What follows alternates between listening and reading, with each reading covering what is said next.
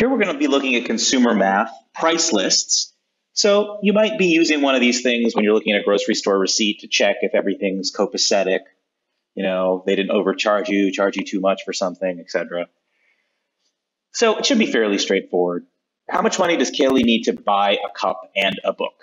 Okay, so we've got a cup, we've got a book, we've got to add them up, right? So we have 47.20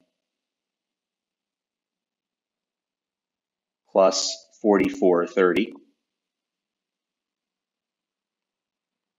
So we'll have 0, 5. This will be an 11. There'll be a 1 here. It'll be 91.50. Just check our work. You got 50 cents. Yep, 91.50.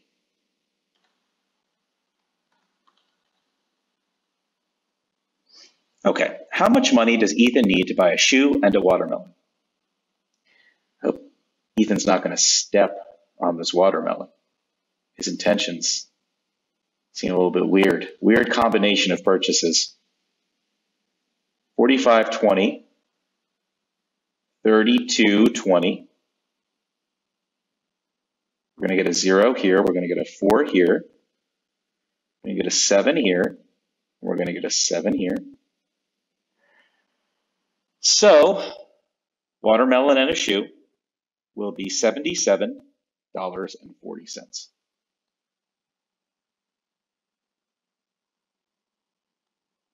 Now we want a watch and a sticker. I actually could see buying that combo of things. I like both those things.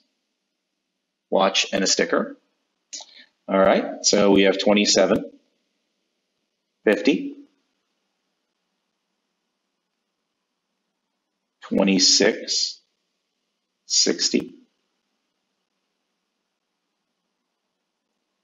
0, 1, put a 1 here, 4, put a 1 here, 5.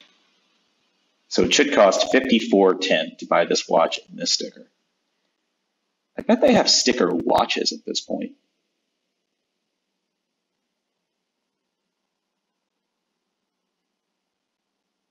How much money does Alyssa need to buy a puppy and a key? Here's a puppy. Here's a key. 44.50. 29. I'm thinking about getting a puppy. Maybe not a key. Oops. Close that. 0. 8 plus 5 is 3. Gives us a 1 here. So we have a 14. Another 1 here. So 74.30. Another way of seeing that is that this is almost 30 bucks. So if you add 30 bucks to 44.50, you get 74.50, and then you subtract 20 cents and you get 74.30.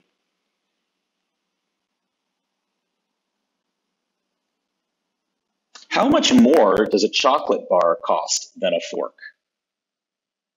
This is a very expensive chocolate bar. And this is a very expensive fork. So how much more? Well, that sounds like a subtraction problem. 49.90 minus 45.70. This will be 2. This will be 4. And we're going to end up with $4.20 more. I still say you go for the chocolate bar.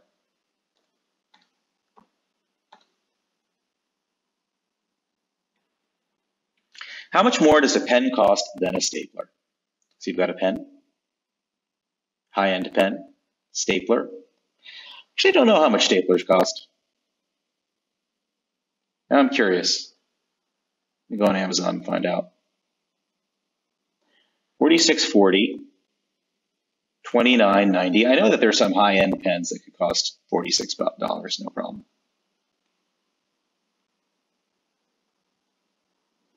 I'm sure there are staplers that cost 50 bucks, what the average stapler costs.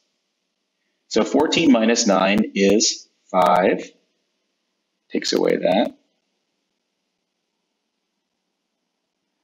15 minus 9 is 6.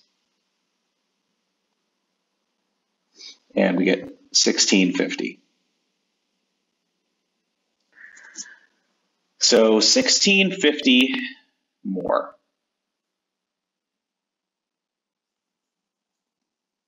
How much money will Lily have left if she has $122.10 and buys a towel and a pencil? So this is a multi-step problem, right?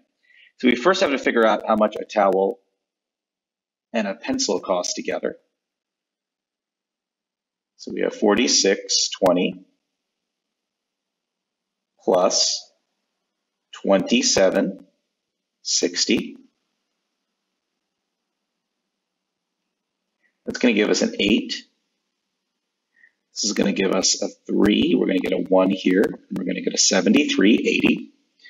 But that's not all, right? Then we have to subtract that from 122.10. So we do 122.10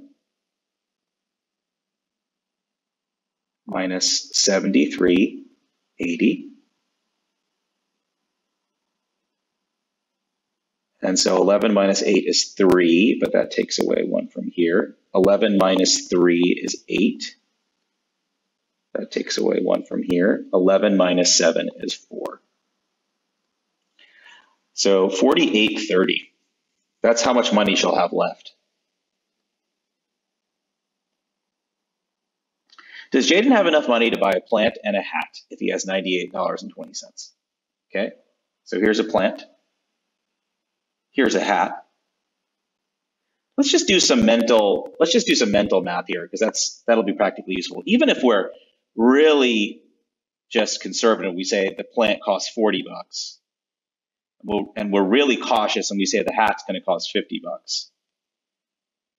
That's still only going to add up to 90 bucks, right? So he has 98.20. He has more than enough to buy a plant and a hat. So we're just going to go with yes here.